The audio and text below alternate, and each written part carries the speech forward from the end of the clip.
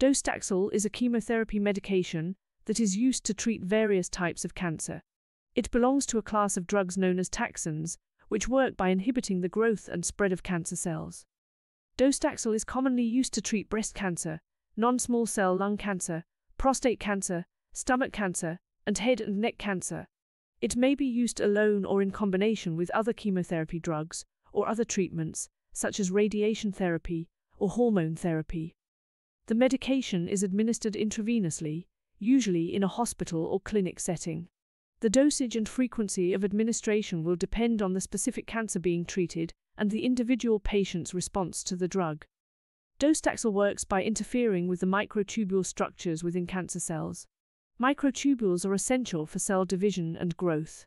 By disrupting these structures, docetaxel prevents cancer cells from dividing and multiplying, ultimately leading to their death. Common side effects of docetaxel include hair loss, nausea, vomiting, diarrhea, fatigue, muscle and joint pain, mouth sores, and changes in taste. These side effects are usually temporary and will resolve once treatment is completed. However, some side effects such as peripheral neuropathy, numbness or tingling in the hands and feet, or low white blood cell count, may persist or require medical intervention. It is important for patients receiving docetaxel to be closely monitored by their healthcare team.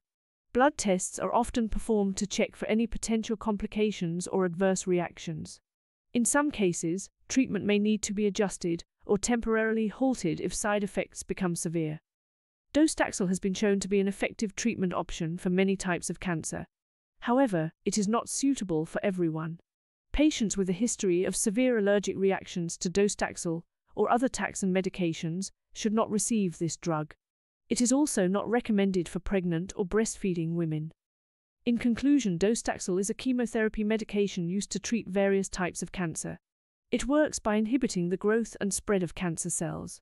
While it can be an effective treatment option, it is important for patients to be aware of potential side effects and to closely follow their healthcare team's guidance throughout treatment.